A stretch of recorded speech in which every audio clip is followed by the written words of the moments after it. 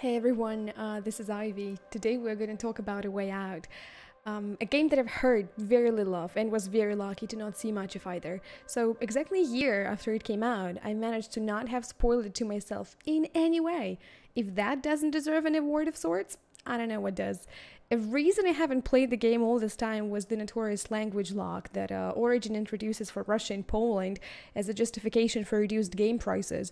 You would agree with me that having an English-speaking audience and playing a game with a Russian HUD would be at least weird.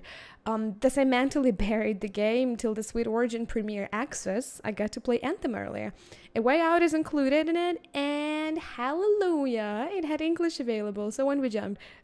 So happy I did. Where do I start on the cool things the game has? The whole co-op mechanic is very thoroughly developed. Even when your friend is busy doing their character's part of story, there's always a lot of fun things for you to do meanwhile. Teamwork is essential in minor things like fishing, opening secret doors, and triggering Easter egg events, and in major decision making that is affecting the flow of the story. It has to be the two of you doing things at the same time and agreeing on things, or you can't progress otherwise. Minigames fuel the friendly rivalry, and you can legit spend hours trying to beat your friend in the horseshoe throwing competition. This might or might not have happened. Split screen stops being an issue after a few minutes of gameplay, and all of the cut scenes transitions are made with a crazy good cinematics that you never even notice it. That's how smooth it's all done. The more you play, the more immersed you get. It's not just playing a game with a friend, it's a legit living inside a movie with everything cool that comes with it.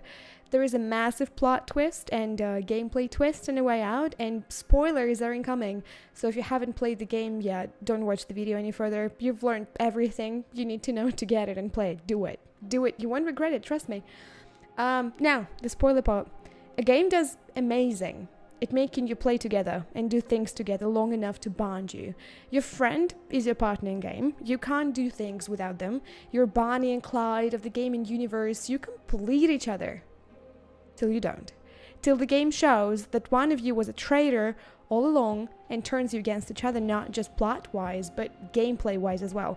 What used to be PvE becomes a legit PvP, where you're forced to turn on your friend and start playing against each other. The game doesn't give you a compromise.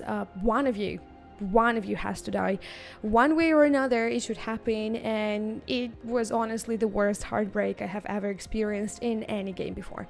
Devs probably knew people are most likely to play the game with a friend or a family member.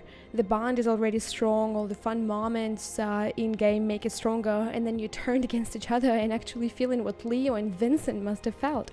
No matter which one dies, it's going to be sad and absolutely heartbreaking. I definitely did cry my eyes out. To sum it all up, A Way Out is a fantastic co-op game done with consideration, care, professionalism, and a lot of humor. This is exactly what a good co-op game should be like, and if you haven't played it yet, what the hell are you waiting for? Honestly, what the hell are you waiting for? This was Ivy. Till the next time, bye-bye.